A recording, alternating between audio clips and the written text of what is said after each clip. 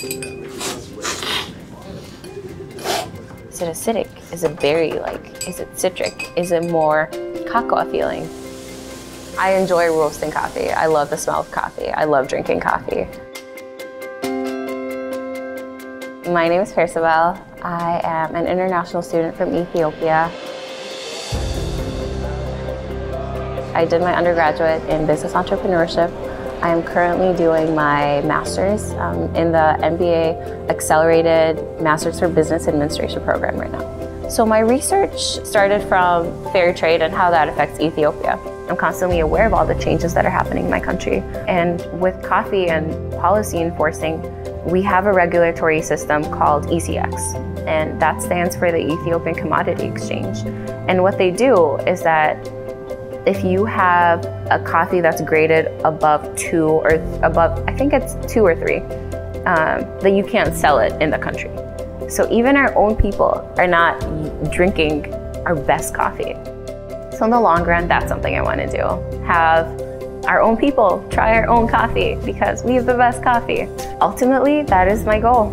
If I don't change my country, who will?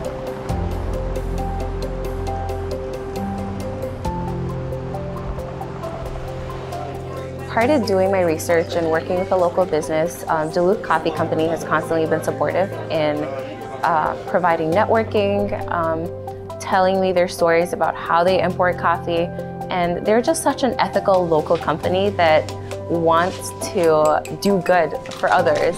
One of the events that Duluth Coffee Company did very recently was bring in Diego, who is a coffee farmer from Costa Rica. So that was such an incredible experience to be able to meet the farmer and see a relationship of the business. And so that's what I want to see more in the rest of the world. To see that happen, to see the business care more about where they source their coffee. My question now is on fair trade. What are the regulations in Costa Rica for fair trade? O sea, el beneficio de nosotros no está en fair trade, pero o sea, las fincas con So yeah, he does participate in some fair trade, but it's usually with the cooperative stuff. The microless stuff, the stuff that we tasted here today, is not fair trade. In most cases, that is a premium that is many times above fair trade floor. Everyone's dream is customized. A huge thing for me, for the way I walk every day in life, is impacted by hope, because you need hope to get up every day and be a better person than you were yesterday. I am so proud in where I am, and especially the message that my university portrays: our differences drive our greatness. That's a big thing to me.